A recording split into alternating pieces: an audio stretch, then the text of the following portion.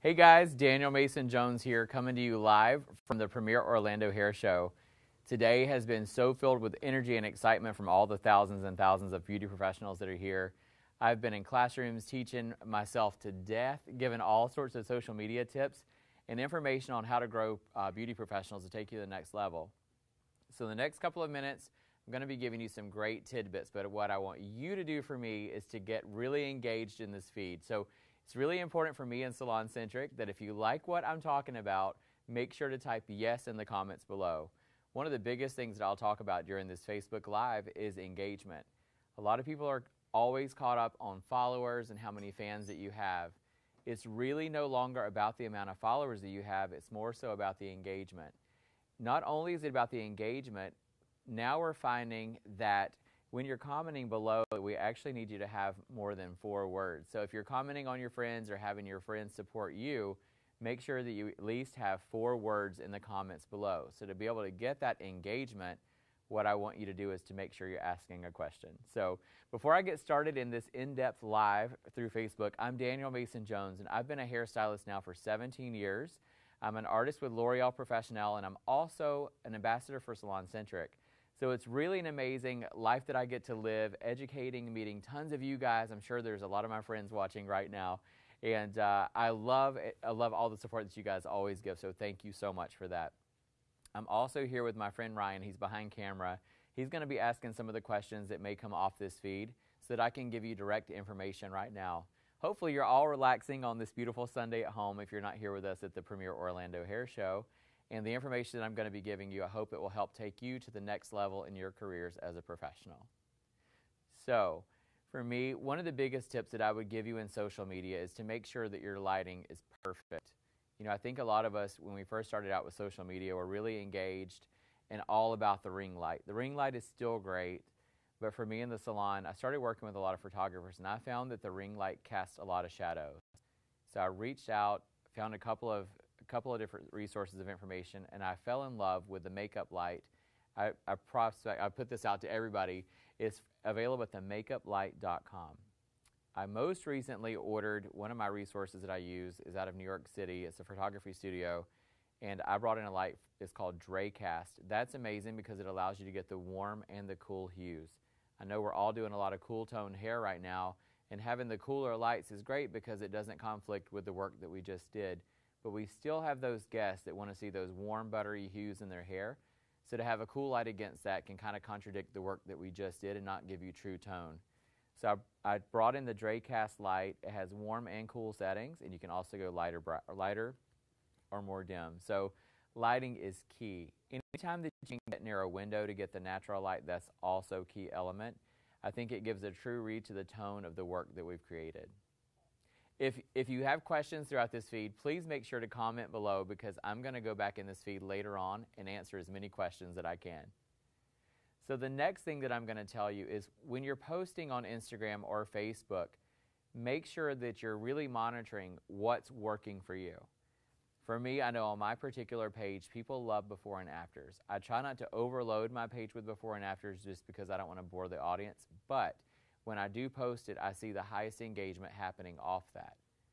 When I'm posting before and after photos or videos, what I like to share is the process. I may put it in the comments because during the description section, I typically will ask you questions.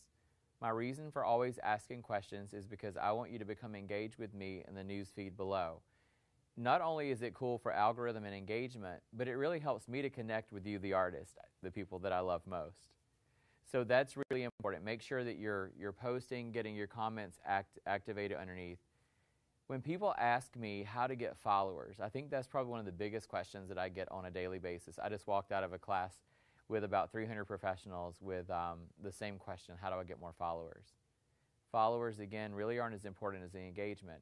But my answer to you would be how to get more followers is really just like making friends. So if you were making a real-life friend out in public, you would have to put yourself in a position to be seen. A lot of people will go to bars, clubs, or restaurants to hang out, maybe even networking events. Now with a digital platform, what you need is hashtags. So you want to make sure that you're using at least 30 hashtags in the comments below your photo or video because what this is going to do is it's going to give you a broader outreach of people to find what it is that you posted. Also, when you get the people in through your hashtags and people comment on your work, make sure to go back and respond to them. If we were at a party hanging out and I walked up and shook your hand, which would be a hashtag, and I said, hey, how's it going? I would expect that you would respond to me. There's a lot of times I'll dedicate my Tuesday night to younger artists that are starting out in the industry, and I'll go through and I'll say, hey, for example, did you do color? Was this foils or was it balayage? And most of the time, I never get a response. This is a huge reason why people's pages don't grow. On my page, I try to make sure that I'm always engaged with each person that takes the time dedicated to come through and message me, because it means so much to me as an artist and as a human that people will actually write to me. I really honor that, and I'll always respond back. That's just like being a great friend, right? So make sure that you're engaging on your page. Your page is really a great place to push out your personality. And when you're thinking about all the different platforms that are available, there's Twitter, there's Instagram, there's Pinterest, there's Insta Stories on Instagram, there's Facebook pages, there's personal Facebook pages, there's business Facebook pages. You're probably thinking, I don't even know where to go. Now, I'm sure some of you guys are social media ninjas, but some of you are thinking, I'm not going to do any of it because it's simply overwhelming. Really know who your target market audience is. I would say to you, if your audience of people that you're taking care of in the salon are 15 to 35, that your audience is going to be an Instagram-based business. If your audience is 35 and up, I'm going to say that your audience is probably a Facebook business. So make sure that you know who you're working with. We all know that Pinterest is a platform that's people that have disposable incomes. It's a lot of stay-at-home moms, which is also our platform. Twitter, I've not really found a lot of success there. So for me, it's really important. My demographic, my clientele is somewhere between 30 and 65, that I navigate Instagram and Facebook. I try not to populate the same content on both because it can become a bit redundant and a little bit boring. After all, we want to keep our the people engaged on both pages.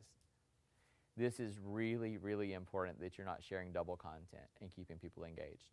I also want you to think about your Facebook page as your personal community. I think a lot of people see Facebook as something else, but Facebook is really the people that maybe you grew up with, you were affiliated at different times in your life, maybe you went to high school. These are people that may not do business with you. I would dedicate that over to your Instagram page. So Facebook would be your community. Instagram, I want you to think of your Instagram page as basically all of you that have always wanted to be published in a magazine. This is your opportunity. So this is your own digital platform and magazine. When I first started mine out, I was thinking it was going to be like an up hair forum, and it wound up that I wasn't doing up hair that much at all, so it really became dedicated to cutting and coloring. So that's my magazine that people can go and shop. They can find me.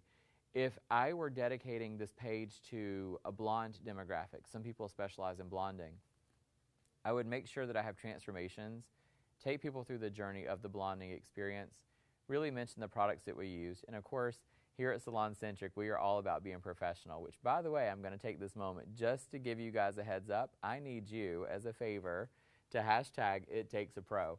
This is how we all link together as a community here in our SalonCentric community, and we know that as professionals, we all need to be united together. So on your pages, make sure that you have your Instagram really fluid where it tells a story. You know that it posts in lines of 3. So you could have up to 9 images that people are looking at, maybe 12. On that, what I would say to you is if you're going to have 9 images, keep 7 of those images based around hair. Maybe you could take one image and give a little bit of a photo of you in the salon or whatever environment it is that you work in. Let people see and connect to who you are behind scenes. I think so often as professionals, we're so geared in showing people our after picture, and we're so chaotic about making sure that the hair is laying flat. Our people on our page already know that we do great hair, but they fell in love with us for a reason. Let people connect with you on this page so they can see who you are. They want to celebrate your wins and your successes. I found that to be true on my page more recently. I had an opportunity in Atlanta. I was heading home from Tampa. I was filming with SalonCentric, and I was on the airplane and received an email. On this email, it read something like this: "Welcome to the Influencers Club. We would like to invite you in. If you're interested, we would like to deliver a car to your salon." And I was like, is this real? So I knew that I had a large engaged audience based off of Instagram with clients and other hair professionals. But now this page has reached out even beyond that. I had a $130,000 sports car delivered to my salon, and all I had to pay for it with was hashtags. This is really powerful because the companies now see, they know that us hairdressers and beauty professionals are influencers in the community, and they know that we have a large outreach of people. So this particular community reached out, gave me the car wound up selling, which is exactly what they wanted. Next up was a Hublot watch. So never underestimate the power that we have in our social media feeds, and also, just a tidbit of personal advice, keep it positive. Our world is filled with so many things that take away from our daily life and our happiness. Make sure that your page delivers happiness to people. If I were looking to buy you as a customer, a potential customer, and I saw that your page wasn't necessarily a happy place to be, you might lose that sale. So make sure that you're really pushing yourself out as a happy person if that's who you are. There's so many things that are running through my head right now that I could share with you on social media. You can certainly follow me, Daniel Mason Jones, on Instagram and ask me questions. One of my favorite things to do is to connect with you in my inbox. And you can always ask questions underneath any of the videos or static photos that I have on there as well. Studies are showing right now that in 2019, which is simply 6 months away, that 83% of engagement that's going to be coming through social media is going to be video content. A lot of us are scared to death to do lives, to do Insta stories, or even just do a regular video and post it to our page. Don't be scared of that. If I can let down my walls and be authentic with you right now, I'll tell you that I have 5 or 6 insecurities that automatically come through my head every time I sit in front of a camera. I'm not good enough, someone's going to judge me, I don't like my appearance, and I'm from the South. Maybe someone will make fun of my Southern accent. But at the end of the day, this is who we are, and we are ourselves. We're unique in that special power. So let people fall in love with you for who you are. The people that are on your page already do like you. They're all about you. So put yourself out there. Get over the insecurities and the fear. We all know that when we step on the other side of fear, victory is always there and we'll win. So hopefully these tidbits of information are working. I need you guys to do one favor. If you're liking what you're hearing right now, tag 3 of your teammates or other professionals that are in our industry. Make sure they're in this feed so that they can see what's happening. I want nothing more than to see our industry grow. After all, that's why I got into education. So I'm going to take a couple of questions right now from Ryan and see what you guys have to say. What's your approach to Instagram stories? Instagram stories, that's a great question. So my approach to Instagram stories, I have actually been not so great at them this weekend because it's been busy. That is not an excuse. I need probably to have someone with me walking around videoing some of the things that are happening. Instagram stories are 15-second videos that you can put up. You can do photos, you can do boomerangs. If you're shy to talk on camera, do boomerangs and let people see maybe some of the energy that's happening. You should at least be doing 5 to 7 stories a day. People want to see behind scenes. I know myself, I'm a sucker when it comes to seeing how a restaurant works behind scenes, or maybe like a large company, because I have a business brain that's always in gear. So let people know what's happening behind scenes. We had a day in the salon. We have a pretty large salon in Atlanta. It's Muse Salon and Spa. And our color orders come in every Tuesday. And our SalonCentric, we see boxes everywhere. And that particular day, I just took and videoed around the salon. There were 20-plus hairdressers putting the color up. And it was amazing to see, number one, the energy of our team. It was great to see how beautiful everyone was. I was proud to showcase that. And I tagged SalonCentric, and I tagged L'Oreal Pro US, and I tagged Pravana because that was the boxes that I was unloading. And it was funny to get the comments inside my box. Clients were saying, wow, it takes that much color to make us beautiful. And then a lot of the salons were like, wow, you guys order a lot of color. So people really wanted to see what we were doing there. So keep your stories fun, keep them engaged. This is a great place to showcase your personality because we've all got one. What's your process in managing a busy salon but also posting to social media? So managing a busy salon is hard. We have 59 employees where I am. There's always chaos. There's things going on. Clients, I feel like we have photo shoots in every corner of the building. It's so important. It's easy to say that we don't have time to get a photo or a video, but really now, if you don't get that, somebody else is going to get your client. And I know that sounds so crazy, but I want you to think about this. As a professional, when we were having a team meeting, and I said to my own team, I was like, look, if clients are coming in and they're bringing photos of other artists' work, they're already looking to replace us because we didn't have that information available for them on our platform.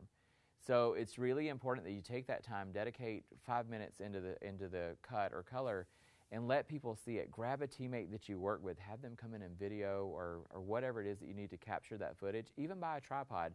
I have a little tripod that's tiny. You can order them online. Put your phone in it. It goes in the charge port, and do a time-lapse video of you cutting or coloring hair. Just let people see what you're doing. Do you have a secret or tips to growing engagement and growing your audience as well? Tips on growing an audience and engagement would just be nice.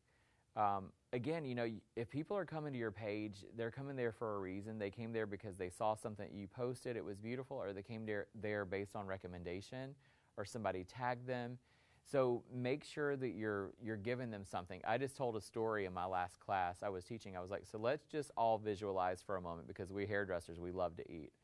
So let's just visualize that I'm hosting a dinner party at my house, and I have 12 seats at the table. All day long we were preparing food. The house smells wonderful. It's decorated beautifully, and all this food is ready to be eaten.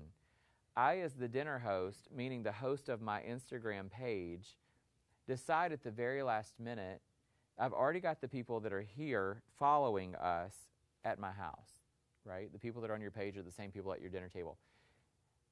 I'm so excited about my work or my dinner that I run out on the street and I start screaming, hey, I'm having a dinner party, come on over.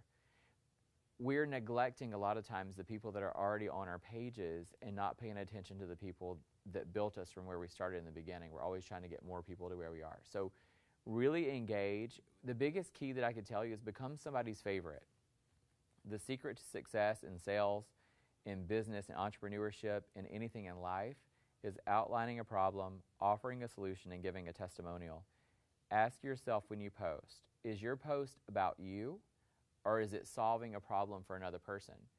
So when someone comes to my page, the biggest thing I get back all the time is you're inspiring. How do you balance all that you balance? So, and then I'll give color formulas. So I'm solving other hairdressers' problems. Hairdressers that may not have a large clientele wonder how I have such a large clientele. So I'm sharing that information on my page through my Instagram. So it's a place where I can resolve problems for people. I know a lot of you are beautiful, but when you're posting selfies all the time, you're not solving anyone's problem. And so if your question is why you're not getting more followers or engagement, you have to understand that you're posting for yourself, not to solve problems. Just kind of reevaluate what we're posting. I'm sure you're all amazing, but if we keep posting photos of ourselves over and over and over, you're not going to get engagement, and it will actually bore your audience. Tamara wants to know, what do you use for photo shoots? What equipment? Pro camera? Great question. Phone and salon. So what do I use for photo shoots? I'm a huge fan of my iPhone 10. I love the camera. I do not love portrait mode. I'm absolutely anti the portrait mode, even though it gives a beautiful finish. If I just did a really nice cool blonde, I take a photo, it automatically turns my work yellow. I do not like that at all. It works for certain tones inside the salon. I use a Canon camera, and I also have a Nikon if we get into that, and I download it onto my phone, and then I can post from there. I find that most times I'm too busy behind the salon. You guys have to understand there are days I see up to 40 guests a day. So it's really busy and hard for me to manage the salon, have all those clients in the salon, and do this. So it's easy for me just to go straight from my phone, upload, and go. I don't save my hashtags in my notes folder. I might use them as a resource if I need a reminder of some of the hashtags that I should be using. A lot of you copy and paste and use the same hashtags over and over and over. It's considered spam, or Instagram or even Google will think that it's a robot. We can't do that. So I do have probably 200 hashtags that I look at in my phone where I will pull from inspiration, whether it's bridal, color, vivid colors, whatever it is. Yeah, so hopefully that helps. I do use professional lighting in the salon. I like to use artificial lighting in combination with natural light because I think that gives a beautiful finish. And do you have anything else to add? As far as like equipment that I use? Yeah. Not that I can think of. I have so much stuff in my salon. I feel like my salon looks like a photography studio because I'm constantly buying new things. I do have a rule of thumb. I believe that if you make $100,000 a year behind the chair, that you need to invest 10% of that money back into your professional tools. So if you make $100,000, you should have $10,000 worth of shears, blow dryers, combs, clips, lighting, whatever it is. You need to give yourself back, because that money invested is money well invested. It's going to help the return become even bigger. And of course, if you really know me, you should give the other 10% of that money away to a local charity. I'm watching you guys. Tamara also asked, what are some of your favorite hashtags? So I like you. I think we should connect on social media here. So my favorite hashtags would be It Takes a Pro, obviously, because I'm a SalonCentric junkie. I like to brand my salon. I work at Muse Salon and Spa in Atlanta, Georgia. So I do a lot of tags, Muse Salon and Spa, and hashtag Muse Salon and Spa. Let people know where you are.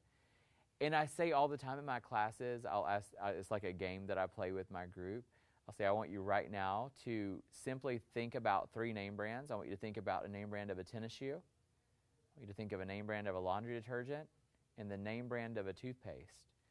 And unanimously, right now, the majority of you are thinking Nike, Colgate, and Tide. And of course, I know you millennials are thinking Crest, right? That's because of how it was branded. And I'm not psychic, it's just the power of influence in branding and what we do. So if you're using 3 or 4 hashtags over and over and over, it almost becomes like a subliminal message. So Daniel Mason Jones is my hashtag. I use that a lot. The town that I live in, I do live in Atlanta, but I'm in a suburb.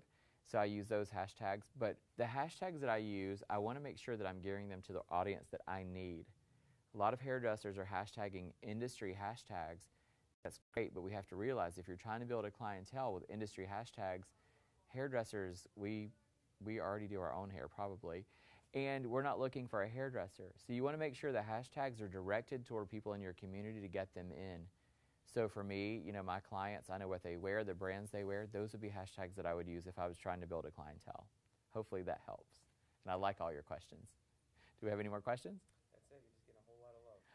If you guys like what we're talking about, please, you know what, go in the comments and give me hashtag It Takes a Pro and show SalonCentric some love. I am so grateful for this platform. SalonCentric really is a great powerhouse behind the scenes to connect us as a community.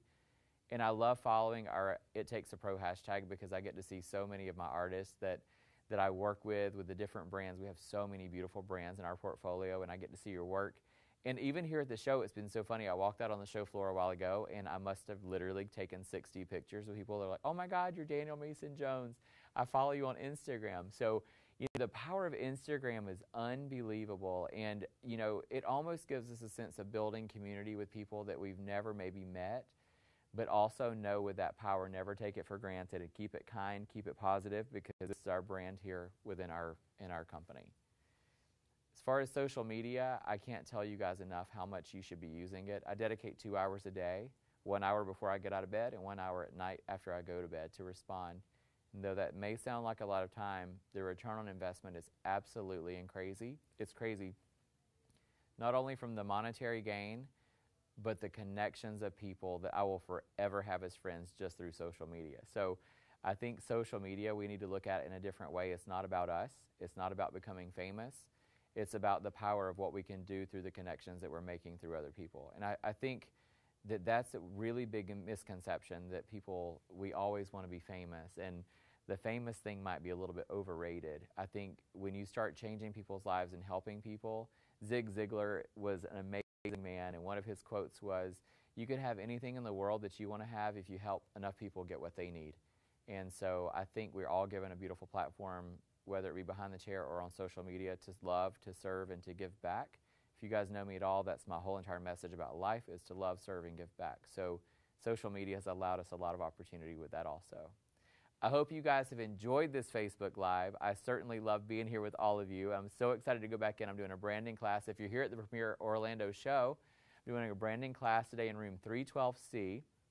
And branding is so important. I think a lot of us have clients that maybe aren't the right client for us, and we see them come in, we get nervous. It's because we branded ourselves the wrong way. I say it all the time. Remember, guys, people will buy you if you sell you, so make sure everything that you're doing, do it with an intention. And until next time, I'll see you soon. Take care, everyone.